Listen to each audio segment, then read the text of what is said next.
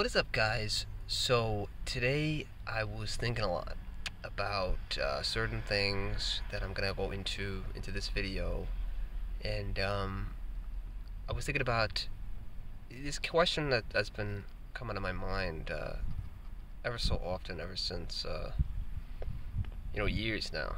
This question would keep popping up in my head, and that question is: if you could have cheese, what would it be?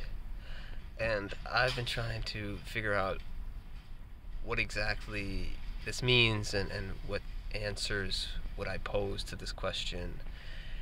And it's hard to, you kind of have to tackle it. You kind of have to break it down. You kind of have to break down the question. It's not really as simple as just taking it from face value. You have to break it down. And so basically, let me say this. If you were in a building, right, and it started to collapse, what would you do? You would try to run out of it. You would try to maybe, I don't know, you'd be panicking, right? You'd be panicking. You wouldn't even know what to do because you would be in this panic mode. So you wouldn't be thinking rationally. And that's kind of how I tackle this question, to be honest. Because, I mean, let me answer this question in the form of another question. If you could have cheese, what would it be? And that question is even harder to tackle because, I mean, first of all, you have to break it down. You can't take it at face value, right?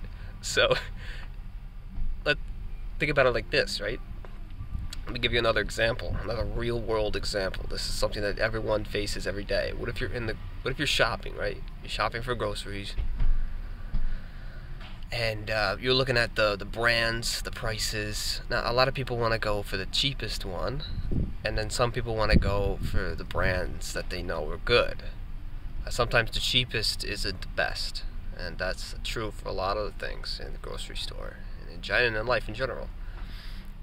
And because of that, people tend to, well, if they're on a budget, they'll buy the cheaper one. But if they're, living lavishly, they got more money, they're a little bit more well-to-do with themselves, then they'll get the nice brand, the nice product that's going to give them, some good stuff. And so basically, what I mean is, well, let me answer this. Let me ask this question with another question. If you could have cheese, right? What would it be? What would it be? It keeps coming down to what would it be. That's what really gets to me. It's like, what would it be?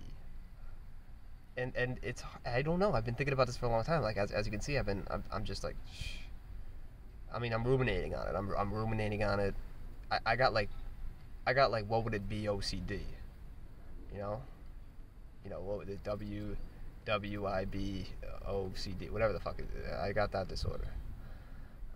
What would it, cheese? What would it be? OCD. I've been thinking about it a lot. I just can't stop thinking about it. Like, every day, every night, every second. Like, and that's why I'm making this video. It's trying to get some of my OCD out, because that's how you cure OCD. You just make a YouTube video. And but like I was saying, like, well, what do you guys think? I'm gonna ask you a question to end this video. To conclude this video, I'm gonna ask you a question. If you could have cheese, what would it be?